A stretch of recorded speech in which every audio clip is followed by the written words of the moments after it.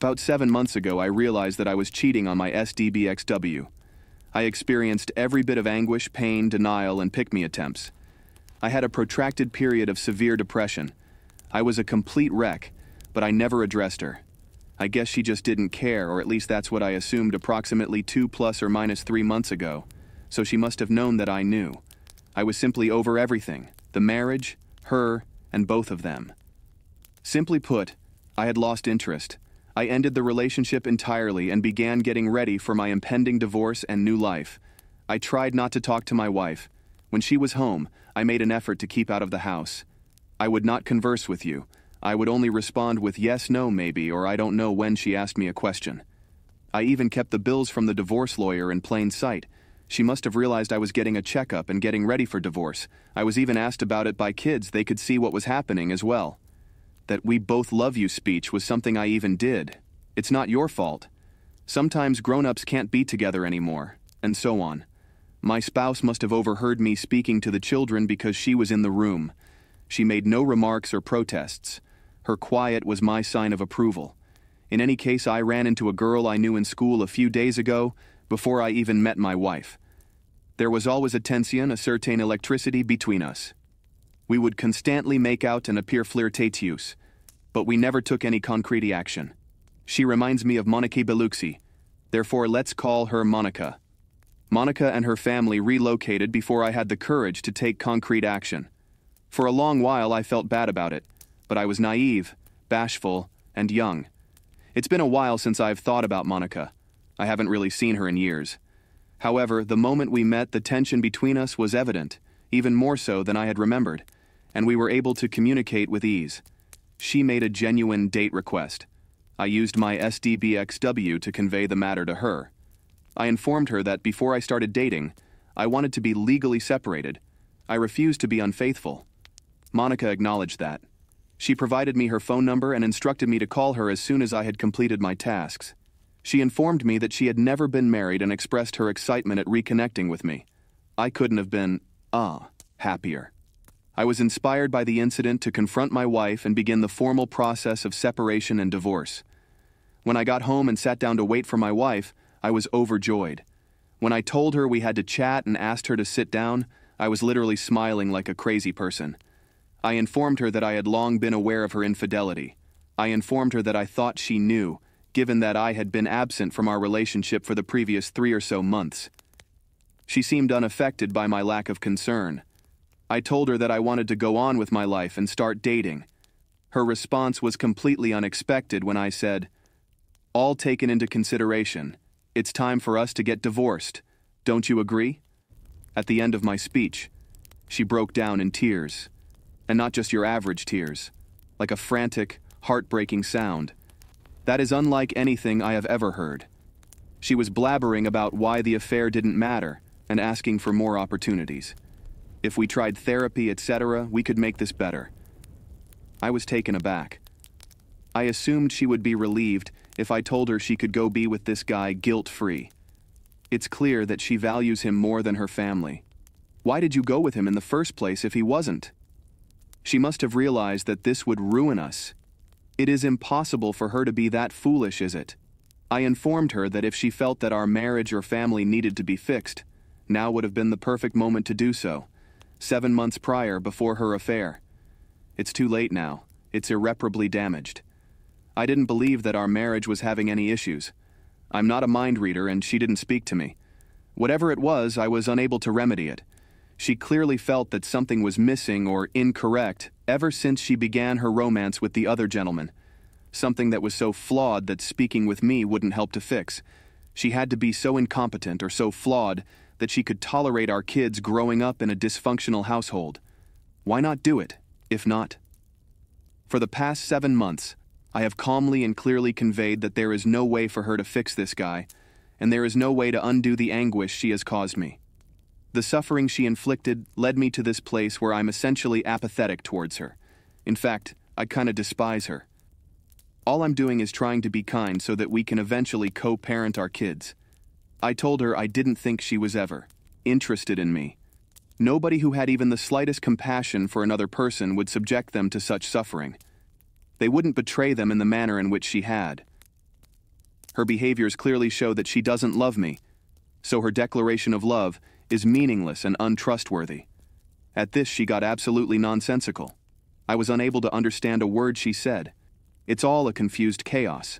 Sincerely, I'm going to take care of her, so in the end I had to call her sister. When her sister arrived, I told her what was going on and she carried her away. I was so relieved when they left. I could breathe at last. Life. Not having done so in 7 months. Here. I'm not sure what I'm looking for. She must have been aware that this would occur. It must have been her desire. She can't be so naive to believe that her actions and the decisions she took would lead to anything other than a broken family and divorce. Our marriage was wonderful until she began her affair, even though she is brilliant and gorgeous. I acknowledge that things in life change. I've moved on from it now. She's acting as though she loves me and wants to stay married and start a family. What possible reason could she have for putting herself through this much drama right now? What would she stand to gain? She couldn't really have expected us to try to make amends at this time, could she? It has to be a ruse of some sort. I just can't seem to identify it. I have a ton of proof that she cheated. This would entail nothing at all for her in terms of alimony because I live in a European nation. Is that the case? Is she worried that I'll expose her? Is that the case? Is she trying to make me feel bad so I won't tell anyone about what she did? Given that her AP is married, she might be afraid that I will harm his spouse. I simply cannot comprehend it. Either way, I had to get this off my mind. I thought typing everything down would help things make more sense, but no. I'm still as bewildered as I was when I first started this tirade. Update. First of all, I would want to thank everyone. It's been quite demanding in numerous aspects. Although I haven't had time to respond to everyone, I have made an effort to read everything. I didn't get much sleep the 3 days following my talk with my SDBXW. Actually, while reading messages on my computer, I passed out. The following morning, I awoke with a much clearer head and an unusual keyboard pattern on my face. I made lists of arguments for and against the main ideas. I tacked a number of documents to the wall. Our kids, how to behave when meeting the wife, my marriage, Monica, questions to ask my wife, and so on were the headlines I created for each of them. I will only go over a few of the key issues because the entire document would take too much space to post here. My intention was to ascertain which fundamental values I wish to uphold and which priorities I should give priority to. I then went over each of those and assessed what would be a significant outcome in the event that I made any progress, as well as whether or not I would be able to truly accomplish something worthwhile from it. I put the kids first when it comes to priorities. I'll work harder to support them in overcoming this, offering family and individual counseling. I'll plan outings, increase our quality time, and create new memories. To assist them get through this and shower them with love, I will enlist the support of the rest of the family as well. Additionally, I'll speak with their coaches, instructors, etc. I want to guarantee that their network of support is both immediate and widespread. In addition to scheduling the kids' DNA tests, I received a STI test.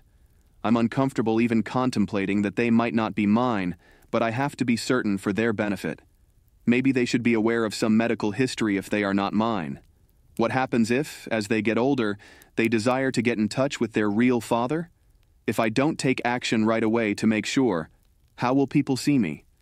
I'm hoping they're mine, and I won't stop worrying until I have confirmation.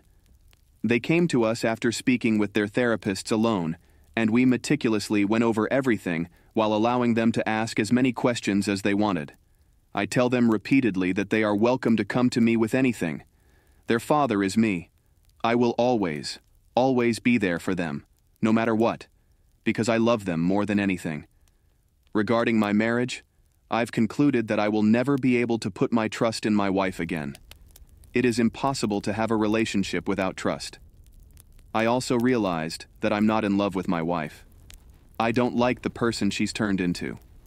A huge portion of me was consumed by my love for her, but the affair killed that. It completely altered my opinion of her. Perhaps I could come to love her once more, but that would need desire on my part. To be honest, I don't want to. It would be better to put an end to it and move on. I wish to end this marriage now. I'm not interested in our romance. She is not what I desire. The part of me that adored her and used to be filled with unending delight and joy when I thought about her is now filled with fear and painful memories. Actually, I'm currently really uncomfortable with the idea of being associated with her. I believe that a divorce is inevitable, thus I want to finalize it as soon as feasible. I spoke with Monica quite a bit. Based on the comments I had seen on Reddit, I was a little worried. Perhaps it wasn't the best idea to start dating right away. Furthermore, I didn't want to include her in my issue. And let's be honest, my life right now is a complete mess. She wasn't convinced. She said, "Life is messy. Let's see how we handle it together while we're dating." I discovered why she was never married. In actuality, she was engaged. Nearly 5 years ago, her fiancé sadly passed away in a workplace accident. She was heartbroken by this and had not been able to connect with anyone despite going on a few dates after. As far as she was concerned, life was too short not to seize opportunities when they presented themselves. I clarified that I wish to wait, to begin anything until the divorce is finalized. I want to stay married even though I don't want to cheat. Monica acknowledges that. She respected that and agreed. We won't take any action right away after it becomes official. I'm attracted to Monica so much I will not speak with her again until my legal separation is finalized, because I consider this phone call to be somewhat of an emotional affair. We decided that when I was ready, I would organize my affairs, get in touch with her, and we would discuss our options. I jotted down certain values I wanted to live by when it came to organizing the meeting with my wife. In our meeting, I would do all in my power to be that man, the man I was before everything. I made the decision to remain composed. I would do my hardest not to be harsh. I would remember that we were trying to move on with our lives with this chat. To be able to co-parent as effectively as possible for our children was the goal. Nevertheless, I had a list of questions ready to try to find out why she was having this affair and what she was considering doing next. There was no way I was going to lie. I refused to give her false optimism that they could work things out so they could obtain a post-nuptial agreement or other benefits from the divorce. I've made the decision to behave in a fair manner. I'll give her an equal share of all assets. Half and half will be our custody split. I won't look up to her, despite the horrible things she has done to me. I'm going to do action that I can be proud of 20 years from now. I detest her for what she did to me, to us, and to our kids, but I also cherish the memories of our happy moments spent together, as well as the kids we co-created and reared. Going ahead, I'll make an effort to remember her this way, rather than her infidelity. I must eventually forgive her in order to move on since I am unable to have hatred in my heart. I believe our marriage was going great till she cheated. Every day we would make love. We had a great deal of time together. We didn't fight that much. We freely made sacrifices for one another. Actually, until I found out about her cheating, I was really upfront with her. I thought she was honest with me too, but her behavior now indicates otherwise. Such sorrow. Arrived, so I went to visit her. I had been advised by her sister that she was not well. She was not in error.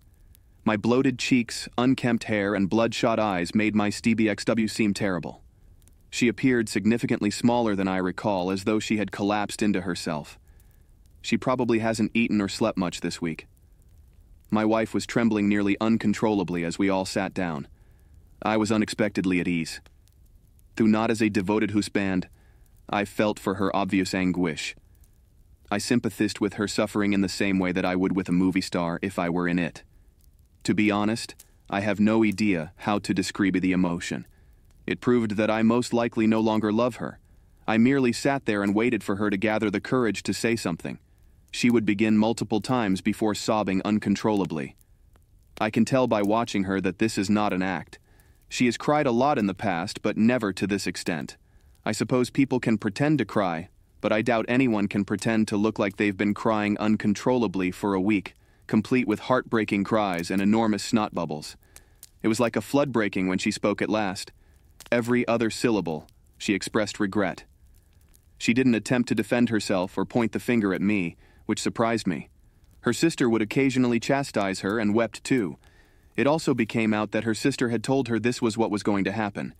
It seems that's how her sister's fiancé ended up losing him a year ago. I was unaware that my wife had a kind of midlife crisis as a result of her sister's infidelity. She began to fantasize about cheating frequently. Ultimately, it appears that she couldn't help herself when she became enamored with the guy and developed a crush on him. She never thought anyone would be harmed or that I would find out. It was an entirely self-serving action. It seems that she was content in our union.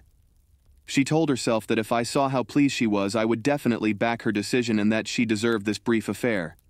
She told herself at the time that this affair will end, and our family would resume its happily ever after. She was unaware that I had discovered this, and it wasn't until I began to check out that she began to wonder what was going on. She split up with the AP, I found out, roughly 1.5 months ago. The initial excitement had begun to fade. She had blocked him when she handed me her phone to check. Messages going back 1.5 months began to arrive when I unblocked him. Until I sat her down, I hadn't exhibited any interest in being involved with her, despite her attempts to re-engage me in our marriage. She was certain that we would be able to work things out and come out stronger than before. When I addressed her, she realized that this was probably the last time we would speak to each other. She felt as though everything had come to her suddenly. I made an effort to question her, mostly about what, in her view, gave her the authority to harm our children and us in this way. Essentially, she is acting solely out of selfishness. I came to the realization that, as many of you have already mentioned, I will never get the answers I'm seeking for. Since there is no justification for cheating, I will never receive a satisfactory response. I did, however, find some strange sort of closure. I had the opportunity to tell her how much she had harmed me and how much agony she had brought about. I persuaded her to acknowledge that our marriage is shattered and that our kids will grow up in a broken household because of her fault. I felt a strange kind of tranquility because of this. She'd been reading all she could get her hands on for mending an affair-related damaged marriage. She had everything ready for me, including a signed copy of her comprehensive confession and timetable. I simply handed it to my attorney. I haven't read it. She pleaded for a second chance over and over. She stated she would do anything. I expressed my lack of belief in her. To be honest, I didn't think any of her statements. It's not that I trust her. What could she do to make things right? She asked me. It broke, I told her. How can she expect me to give her the answer if she doesn't know? If she were in my position, how would she respond? I asked. If anything, there was some back and forth on these kinds of questions for a time. At the end, she admitted, she probably wouldn't have forgiven this either if the roles had been reversed. I informed her that I had taken a STI test and that I would be testing the children's DNA. When she heard this, she broke down totally and cried for almost 20 minutes. She argued that this was the only instance in which she had ever acted inappropriately or cheated. After some back and forth, she finally agreed that there was no reason for me to believe her, and that she would probably act the same way if she were in my position. She said she didn't know when I asked if AP's wife was aware. She admitted that she had a right to know. Should I tell her? Or should she tell her? I asked her. Whether she informed her, she asked whether I would think about getting back together or going to marriage counseling. I told her no, but I also said that it would give her back some small measure of my respect. She said she would tell everyone, including the wife of the AP. She would disclose everything to HR as well. I told her once more that I didn't truly believe her. She promised that even if it took the rest of her life to get back together with me, she would never be with anyone else. Even though I didn't believe her, I remained silent. This was becoming a bit of a cliché. She promised me a one-sided, transparent marriage, complete communication access, and round-the-clock availability. I informed her that I was waiting since I didn't want to cheat after speaking with Monica. Being in an open relationship is not what I desire. If we did, it would hurt her, and I don't want to harm anyone the way she hurt me. I also don't want to be her jailer. An unhealthy relationship can't be built on constant surveillance and suspicion. Intimacy without a deeper connection also piques my curiosity no matter what. I don't think it's worth having sex just for the sake of having sex. I can take care of the mechanical release on my own if I need it. 4. That I don't require a companion. By this time, we were all worn out. My wife had been crying for more than 5 hours, ranging from really awful to frightening for the most part of the outing. This was resolved. There was no need for us to pursue it further. I made it quite plain to her that my love for her had ended. She had changed into a person I couldn't recognize. She had caused the death of her family, and I would follow through with the divorce. I informed her that she was unable to reverse the actions she had taken, and that the only option to avert this outcome would have been to cease the affair 7 months prior. I didn't want her back, and I didn't want our marriage to return. I didn't want any more suffering. I recommended that we break up for a bit in order to gain some perspective and space. I told her I was done thinking about it and that I had already filed. I don't even want to see her past the point where we can begin family therapy in order to co-parent. It hurt so much to tell her this. When I got up to leave, she let out a loud, almost exploding no, and started to reach for me, but she went out. She was crying hard and saying, "No, no, no, no, please no, please no." I was able to grab her before she fell to the ground. I waited to find out if she would be all right after driving her and her sister to the emergency room. SWXW has been telling everyone what she has done for the past 2 nights. This morning, the AP's wife gave me a call to confirm that what my wife had told her was accurate. I emailed her copies of a few of the proof. I recently found out she ejected her husband. She'd like to meet and see more of the proof. She's been having suspicions for a while, but nothing concrete has come to light. I proposed that we have supper together tomorrow. She requested if we could talk on the phone because she needed to talk. I'm not sure if I'm up to that at this time. Maybe later, I told her. Admittedly, I feel like a piece of shit. I've had trouble falling asleep. My resolve is beginning to crumble. While it's incredibly difficult, I know I must maintain my strength. Why am I feeling so bad? Why do I feel that I should attempt to make this right? For a while we might be able to fool ourselves, but in the long run, it probably won't work. I've been getting calls from some of her friends and relatives criticizing and swearing at me. They believe that I ought to give her another chance, but I'm thinking, why prolong the suffering? It's better to put an end to it so we can begin to mend and start afresh. That concludes our discussion. Nothing noteworthy. No retaliation. Absent resolve. Not at all peaceful. No happily ever after. Only more suffering for everyone. I am currently at a really dark place in my head. To be really honest, I have no idea what to do.